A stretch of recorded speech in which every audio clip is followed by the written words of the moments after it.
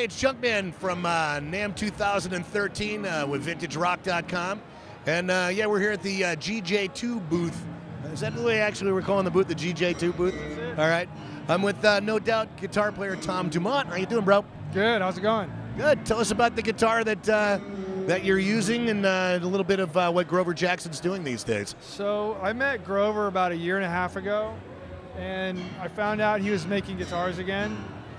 And we talked about collaborating on a guitar together, something that I could play, that I could be stoked on. And I mean, Grover's kind of famous for collaborating with the guitar players. I think he made guitars for Eddie Van Halen and very famously for Randy Rhoads. And I'm not in any league with those guys, but he cares about pleasing the artist and making something that stokes us, you know. So we collaborated on a design, and I love it. And it's finally out. There's a production model out now, and it's called the Zora.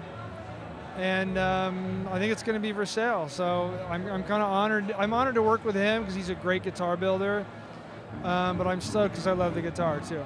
And you got to test drive it a little bit out on tour. I've been road testing the prototypes, and so that road testing has resulted in tweaks and changes to the design, and it resulted in this model here, the production model. Awesome. What's up with No Doubt for 2013? So No Doubt, so our album came out September last year, and basically we're gearing up for a US and Canada tour, North American tour for the summer of 2013.